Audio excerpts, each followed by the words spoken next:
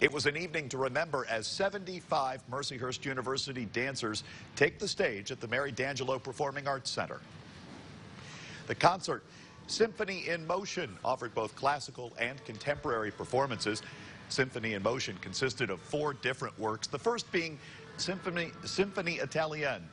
Guest choreographers like Catherine Meredith had work inspired by the Me Too movement.